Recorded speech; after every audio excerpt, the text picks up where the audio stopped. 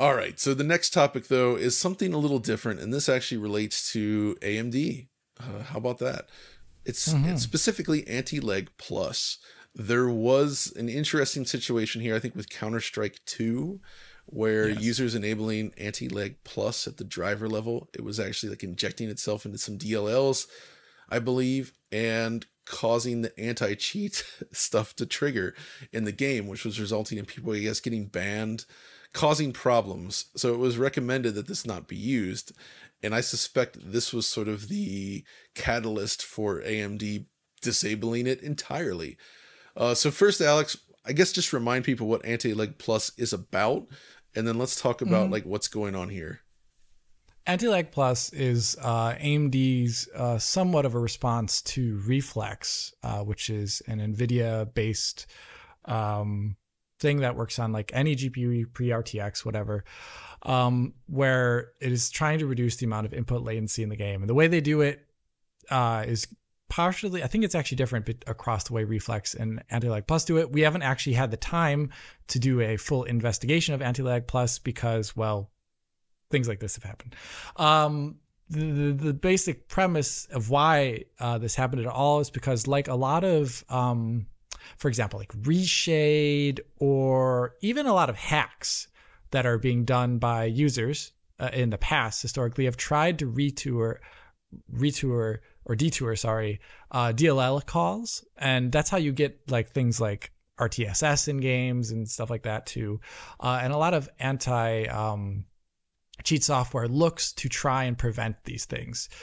They don't always outright ban you, is another thing. Sometimes they let the cheats or things go on in the background that they know are either innocuous or they want to get like a vector in on it first before they start banning people. But for here, they actually kind of just like started immediately banning people from Counter-Strike 2. In other games, there were also issues. I read online like that in Apex, there was also banning occurring, but it wasn't explicit. It wasn't like, unlike the reason why it came out in such big thing is because there was a literal tweet from the CS2 main account on Twitter that called out AMD, and usually that's pretty weird to see. That's like, pretty bad, yeah.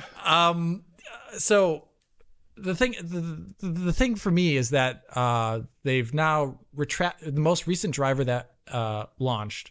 They've retracted actually Anti-Lag Plus isn't functioning. It doesn't even work for the single player games anymore. And I think.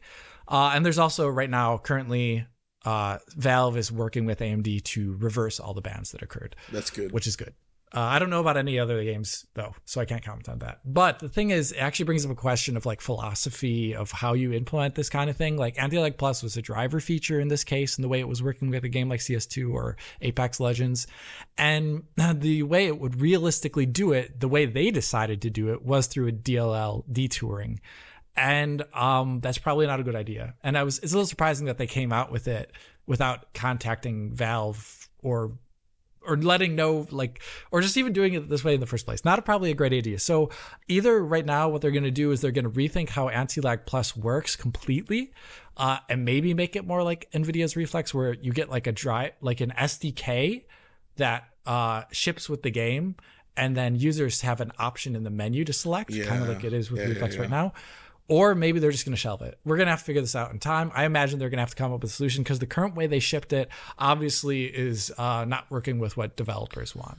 Even though it looked like it had promising results. Rich did a little bit of testing on it and it looked like it was going to do something really good. That's the thing, right? Bit of shame. It was a promising feature. And I'm a little bit confused as to how this kind of slipped through. You know, it does, I don't get it. I'm actually not sure what happened there, but hopefully they can basically take the work they've done on it already and, like you say, create some sort of SDK for the developers to use where it can be freely included with the games and you can enable it that way. I think that would be the best way to do it. Although maybe having a driver level option with like a big red caution flag, having a flag at the driver level where it's like if it detects, say, game X starting, disable it, you know? Yeah, I mean, it was already title specific, so you would have thought they would have thought that point. through. That's a good point. But so I guess, I don't know. And but the thing is, I think if they do bring it back, they're going to want to also, like with Reflex, enable it for things that aren't just Radeon RX 7000 series, because, you know, Reflex works with like almost 10-year-old GPUs at this point in time.